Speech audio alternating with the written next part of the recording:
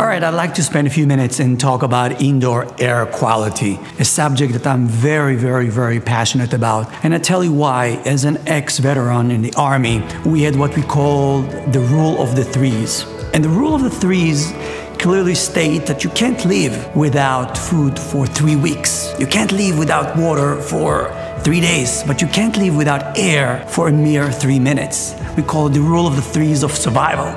We knew that air was by far the most important commodity for our survival.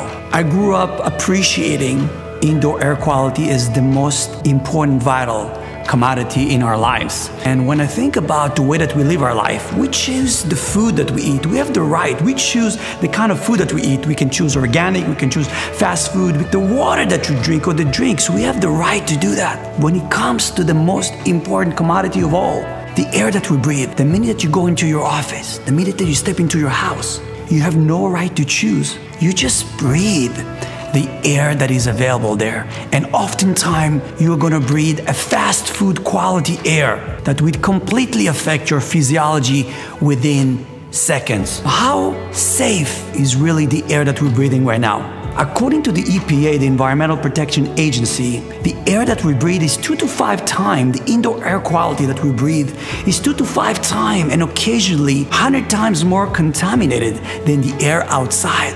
2 to 5, up to 100 times. Think about it. You're better off be outside than be inside. And the average American spends over 90% of their time indoors. Do you see the problem with that?